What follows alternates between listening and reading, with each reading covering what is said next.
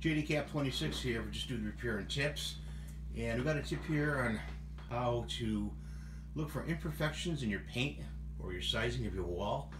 This comes from a good friend of mine who's a handyman, and he's a very knowledgeable person. And this is what you do. You take your light and you shine it on the side of the wall, and you look, and you can see, like up here, hard to see, but you'll see all the imperfections in the sizing or the paint job. You look from the side.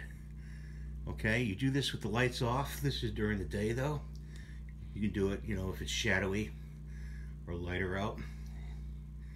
And that's how you tell if you got a good paint job or your wall's nice and sized. This one looks pretty good. It's got some marks in it, you can see. So I hope this tips helps you, and I hope you have a good day. And be nice to your handyman. He's there to help you to fix things.